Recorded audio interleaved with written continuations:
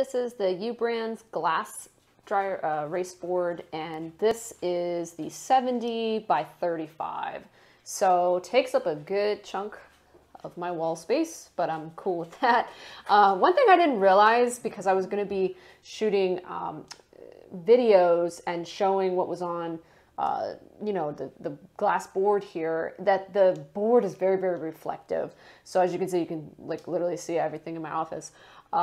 That's the only downside I found with the board. Other than that, it's been really good quality.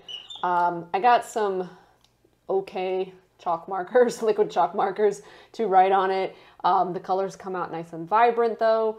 And this was shipped with everything we needed to install. My husband put it up for me, and as far as I know, it was pretty straightforward. We weren't missing anything. Stuff went in the right places. So it does have a really nice thick glass. So you want to just be extra careful, obviously, when installing it, because if you drop it, it will probably shatter. If you find a good brand of markers, then this board will definitely work well for you.